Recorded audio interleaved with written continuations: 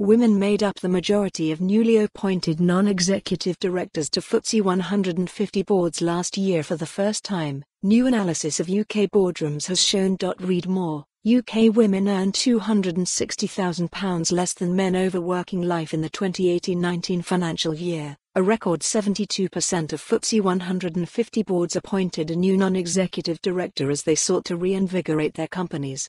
This was up from 65% in 2018, executive search firm Spencer Stuart said today.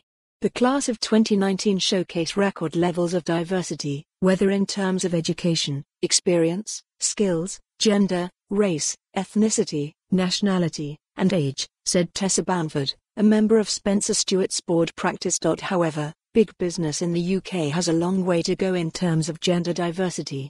There are only 6 women CEOs of FTSE 100 companies, and firms reported significant gender pay gaps earlier this year. Out of the newly appointed non-executive directors to the 150 biggest UK companies, over a quarter were first-time directors.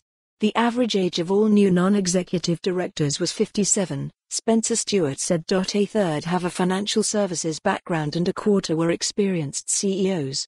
More than 90% did not attend Oxbridge, a figure that stands in stark contrast to 55% of the latest UK cabinet.Bamford said. Boards are recognising the strategic imperative for new perspectives and experience in the boardroom.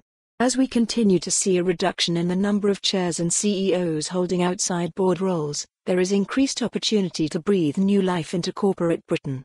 She added, to remain relevant, to be able to make a meaningful contribution to strategy and challenge management effectively, boards need to refresh themselves continually and seek out directors who can bring in much-needed knowledge and experience from the front line.